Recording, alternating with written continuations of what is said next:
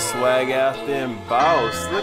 Is that? And welcome to another edition of the Sartorian Geek Podcast by Webster Style, where we talk about bow ties, comic books, and everything in between. I'm your host, Webster Style, the man, the voice, the fragrance. And as you see, we're a bit dressed down today. It's a holiday. We're chilling out. We're relaxing. But there's just so much going on that, well, I had to talk to you guys about it. First up, of course, is, well, you know what it is. It's the download. This week we have a double download. One is a game that's already out that everyone, almost everyone, except for my Switch players, can play. And the other one's a game that, well, the announcement shocked me. One, because the announcement was made 3 weeks ago and I totally missed it. The second, it's a game that I've just wanted backwards compatibility, but we're getting a remaster, but I'll talk to you about that one in a second. The first up is, well, The First Descendant. That's the game that's out now. It's on the PS4, 5, Xbox One, S, X, and PC. The First Descendant, not Defendant. This is not a court of law, ladies and gentlemen. It's a third-person looter shooter powered by Unreal Engine 5. Become a Descendant. Fight for the survival of humanity. Descendants have unique abilities to tackle both solo and co-op missions. Up to 4 players use varied mechanics to defeat giant bosses.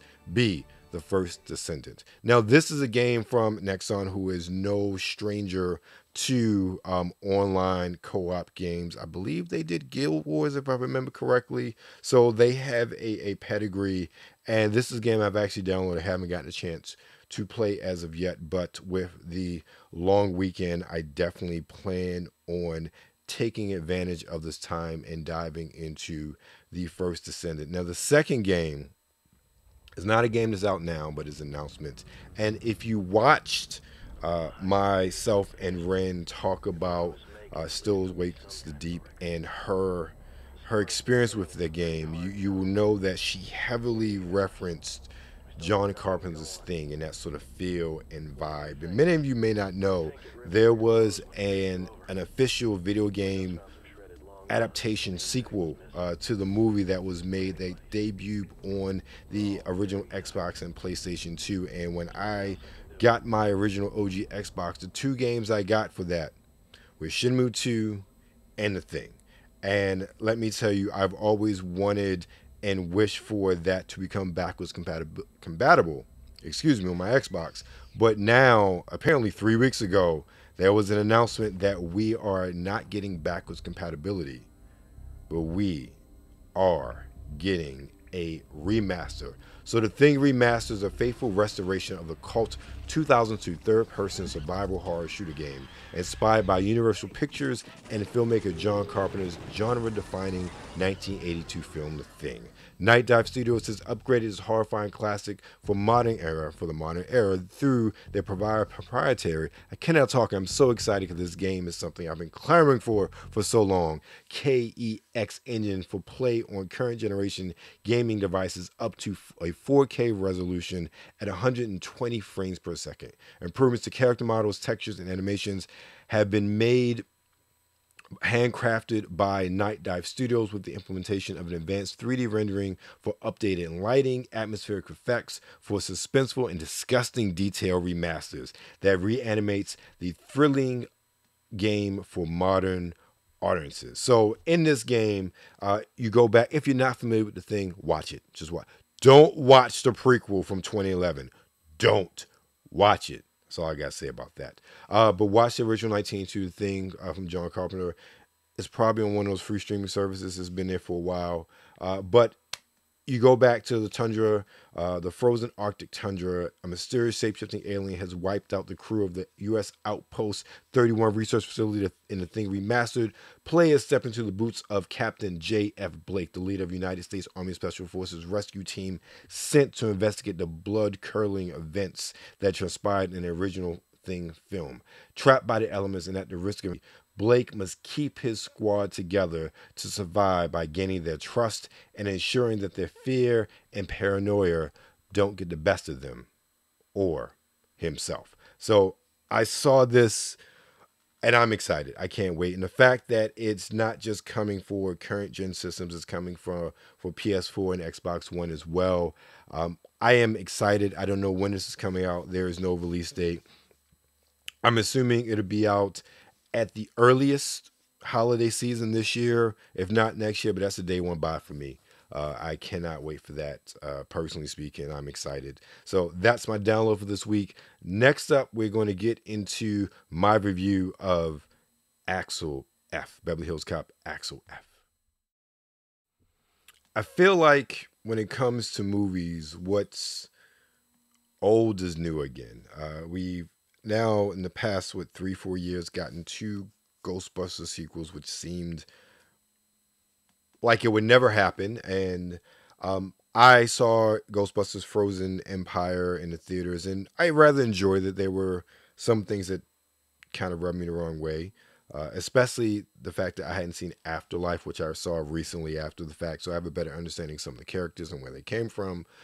But I enjoyed that nonetheless, being a lifelong Ghostbusters fan. We have so many Bad Boys, Ride or Die came out. And again, I saw Bad Boys for Life, which is really should be the other way around. Back when it dropped in 2020, that was actually the last movie I saw before the pandemic.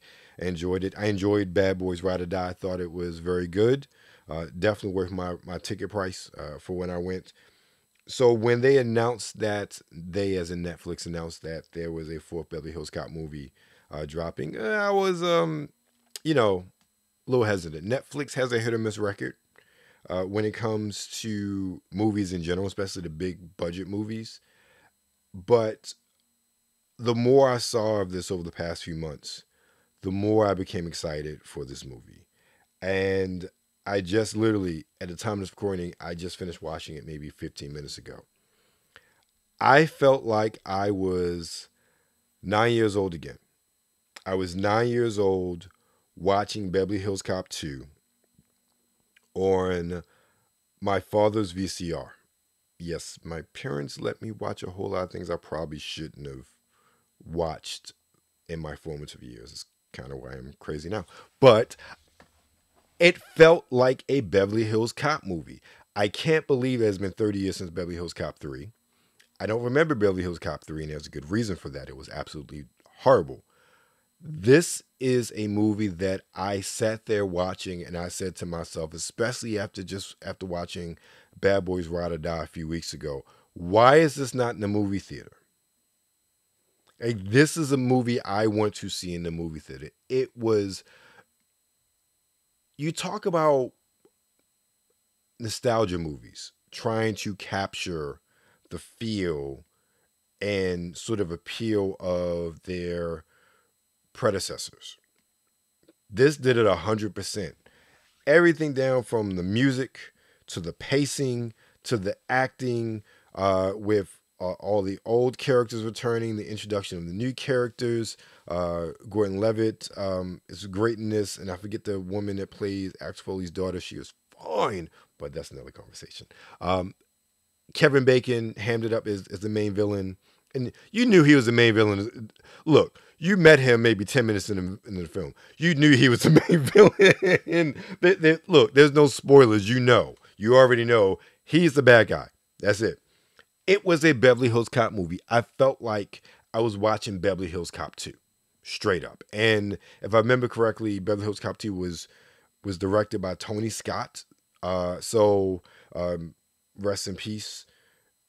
So it had that same vibe, that same sort of pacing, and excellent use of music to set the mood. This being on Netflix, it was the service of this movie. Not Netflix, but this should have had a theatrical release, and I think it would have done very well, based on how good this movie is. It's one of those things where I don't know what Paramount was thinking by not wanting to put this movie out. It was that good for me. Me as someone who is a child of the 80s, who remembers the first two, who remembers how good they were, this was such a lot of times I hate paint by numbers sort of thing, but that's when it's like devoid of any sort of fun or originality. This was a quote unquote paint by numbers Beverly Hills Cop movie, but that was in a very good way. Eddie Murphy was his Axel Foley, and a lot of his things have been hit or miss lately. It was nice seeing him in his role. He just really killed it, in my opinion. Judge Reinhold, it was nice seeing him again. I can't remember the last time I saw him in anything. Does he even act regularly anymore? I don't know.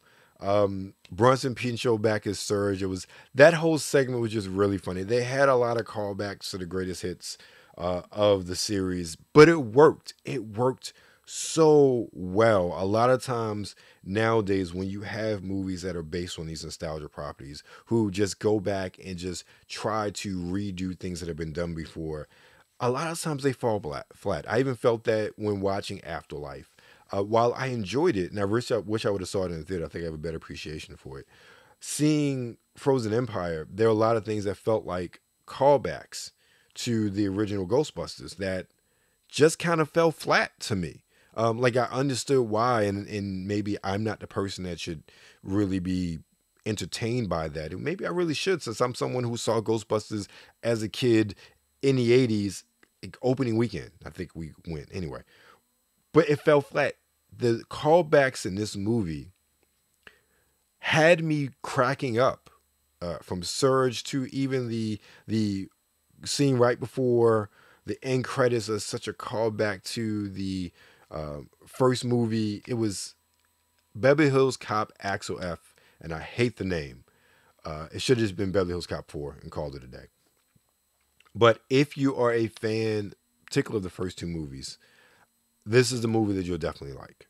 My only drawback with this, I think that it maybe ran 15, 20 minutes longer than it should have. But I was okay with that. It at the end of the day, it felt like a Beverly Hills Cop movie. And that's all that anybody could really ask for. If you have watched one of the first two movies, again, especially the second one, I think the second one really defined what the series could be, more so than the first one.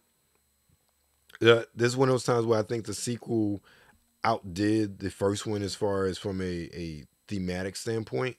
And I attribute a lot of that to director Tony Scott. If I do have that correct, I don't think he did the first one. But this is definitely a movie that is a worthy sequel to those original two movies. Again, act like Beverly Hills Cop 3 didn't exist. Come on, the amusement park and everything. Really? Really? Totally out of character for Axel and everything that was going on. But yeah, so that's my take on Beverly Hills Cop Axel F. I highly recommend it. I really enjoyed it. I thought that it was just a really good movie. Now let's go to, of course, the fragrance of the day, and you're about to see a wardrobe change. Now it's time for the fragrance of the week. And this week's fragrance is one that I have heard a lot about over the past year or so. I've seen men and women really enjoy this fragrance. And it's one that I actually don't have the full bottle, but I did get a sample sent to me to get to check it out. And it is, I'm going to butcher this, Bede Al Oud, or Oud Fagori from Lataffa. It is, to my understanding, a dupe of a popular Initio fragrance, which name escapes me at the moment. It is described as having oriental, woody, spicy, sweet, and smoky elements with top notes of bergamot, black currant, and pink pepper, heart notes of oud, caramel, and peony, and then base notes of amber, patchouli, and raspberry. And one of the things I got as soon as I sprayed it early in the morning, I got that oud. I got that smoky sort of oud note that is very familiar to me with um, Oud Intense from Lataffa. Very similar. And I got a lot of that in the beginning. And it was a very clean, sort of powdery clean. So I attribute a lot of that to the amber. That's what I got initially. But after wearing this throughout the day, after one, I love wearing fragrances like this in the heat because you tend to get a really good breakdown of the notes throughout the day, especially in my case, today I was going in and out of the heat. So I got to smell different aspects of it.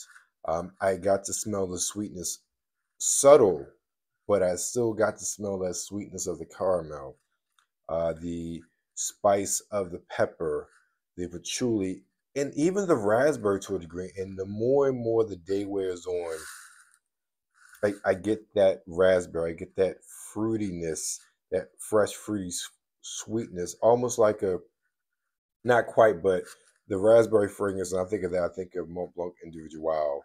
And so I get a sort of a raspberry, it's kind of muted, but a sort of fresh fruitiness with that mixed in with the base of the amber patchouli, and that smokiness still just lasts throughout.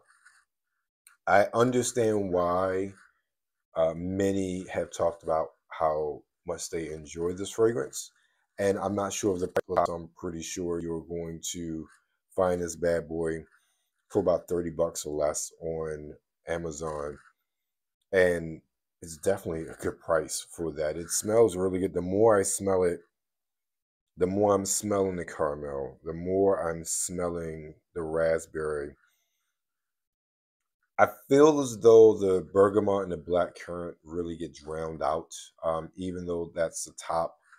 I don't get much of that at all, that sort of freshness. And maybe it's mixed in with my nose is mixed in more with that amber, because I really smell that in the beginning that gives me that sense of freshness. Not so much of a fruity freshness, but just a fresh powderiness. And I don't get that as much now, especially smelling it again, and that's not something that lasts in that regard throughout the day. But that initial spring, I definitely smelled that. So that's my take on Oud for Glory from Lataffa. Check it out. So good. And we're back. As you see, I'm back to what you saw me in before. This is one of those times that I really just, the fragrance unto itself is just, I really love it. And I want to wear it some more just to really get a better understanding of the complexity of it, because I will say that it's a little bit better from a linear standpoint than some of the other Lataffa fragrances that I've experienced. So, but thank you for joining me as always. And, if you can support in other ways, feel free. Make sure you check out Basil and Sage. Visit basilandsage.com and use the code Sartorial Geek 10 to get 10% off your first box. I love those subscription boxes. I've gotten some really awesome things from the boxes over the past year or so. Also, if you're looking to step your game up, trying to be more dapper, get that collar popping and other things, check out Go Tireless. Use the code Webster Style to get 10% off your first purchase. If you're looking for the luxurious beard oil, something to get your beard nice, tight, shiny, check out Beard Organics. Use the code Webster Style to get 15% off of your purchase of $50 or more. Also, check us out on Patreon for just a little price of $1 a month. You can support us by being an associate producer. And of course, we're still not done, but Pete and Pedro, check out their line of fragrances and all their products. Use the code in the show notes, or the link in the show notes, to get 10% off your first purchase. Then El Viejo Coffee, my coffee choice every single morning if I'm not going to Starbucks. Check them out. Use the code Webster Style for 10% off of your first purchase. The coffee's great and is very reasonably priced too, and it's all ethically and sustainably sourced from South America. And the couple, David and his wife, are just absolutely phenomenal who run the business, and they're just so passionate. And I love them, and I love just talking with them and learning more and more about what they do and what kind of impact they're having with small farmers in Central and South America. So support 10% off Webster Style with your code. And then if maybe coffee's not your speed, maybe you need something else that's a bit more of a pick me up, I suggest try W Energy Drink. Get 10% off your first purchase by using the code WebsterMan at checkout. Now, again, I thank you for all of your time. So you know how you can find me. Check me out every week over on Nerds of the World with Sean Mongo, the voiceover king, and the legend Creepy, talking wrestling every single week on Kayfabe Baby. Also, check me out with my man Brian Saff as we talk the latest and greatest video game releases on the NRW Checkpoint. So check me out there in Nerds of the World with NRW every single week. Of course, you can find me here and all the plethora of things Webster Style here on YouTube. Make sure you like, you share, and you subscribe. But also, WebsterStyle.com. Instagram, Webster Style, Twitter or X, Webster Style, and TikTok, _Webster Style. Show ideas, questions, comments, just want to get in contact with me. Maybe you want to be on the show. Let me know. info@WebsterStyleMagazine.com. Thank you again. Thank you for your time. Thank you for your listening ear. Remember, stay safe out there. Swag out them boss. Look, is that bow tie paisley? Ah, you're a killer. Ooh,